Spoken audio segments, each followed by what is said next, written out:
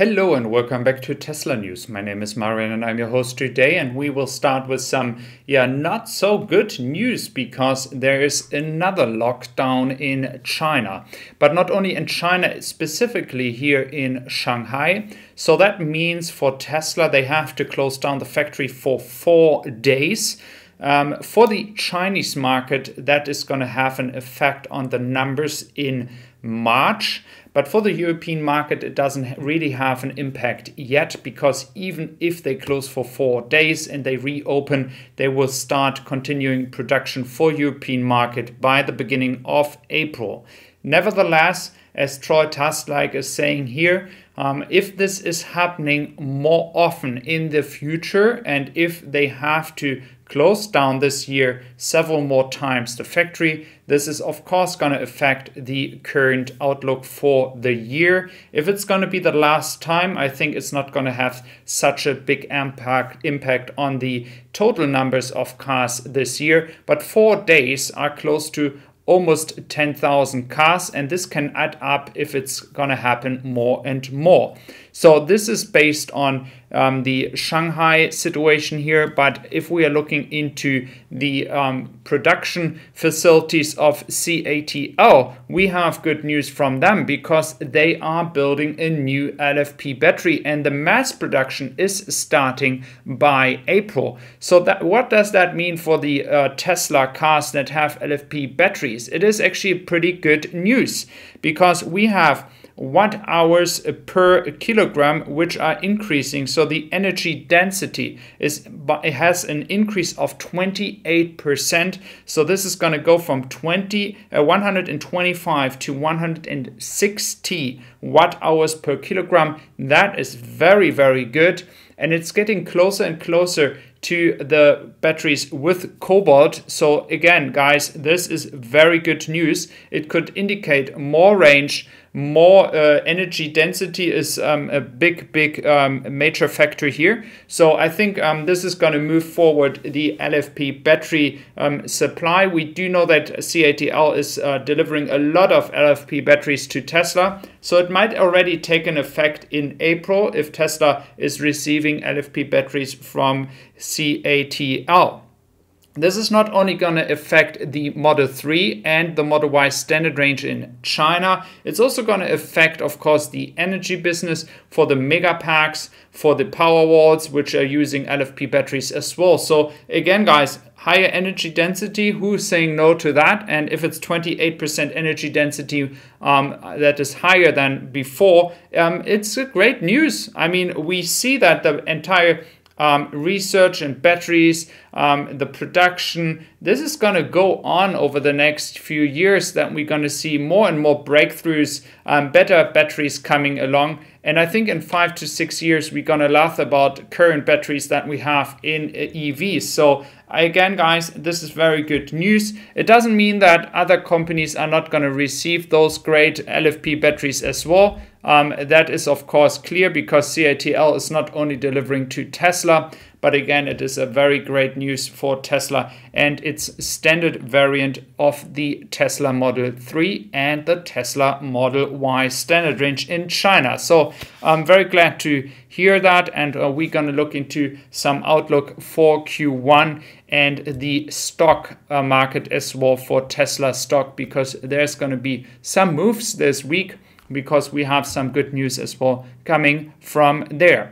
But not only that, we also have news regarding the FSD program. But before that, we're going to look into the NHTSA, which is reinstating higher penalties for automakers failing to meet fuel efficiency requirements. And this is very good news for Tesla as well, because it's going to be very hard for automakers to actually increase the efficiency from gasoline cars. That is something that VW, BMW, Audi, and also were actually not being able to do anymore. So now this is going to move the market even more towards EVs, and the interest in EVs is going to increase as well. So in Austin, Jeff Roberts has been doing some footage in the back, not here, but on the other side of this entire land that Tesla has here. And it seems like they are doing some preparation now already for the cathode factory, which is going to be exciting to see how big this initially is going to be. So everything is moving according to plan here in Austin. Until the 7th of April, when the event is going to happen, I think we're not going to see some major updates. But once the event is done, speeches are done, we're going to know much more about what's about to happen here and when the production finally starts. Yeah, Mr. Andrej Karpathy is now, after 5 years at Tesla, taking a time off. Again, it is for sabbatical, and it's going to be 4 to 5 months.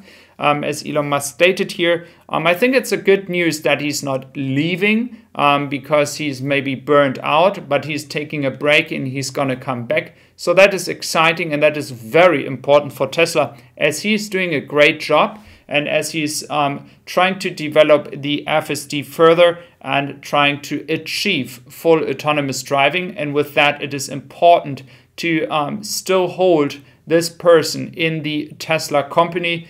So it's not going to be a backwards move to find someone else who is able to lead a team in achieving full autonomous driving. And I think Tesla is very close in achieving it.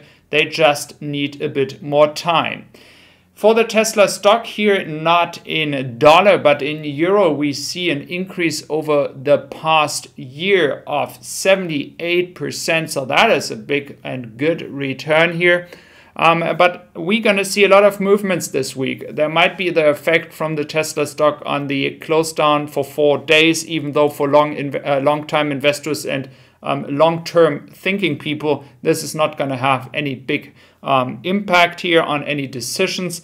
But of course, the numbers will be interesting for Q1. They will come out very soon after this quarter is done. So you see there's a lot of interesting stuff happening here with a battery supply that could get Tesla better LFP batteries. But we also have news from Germany.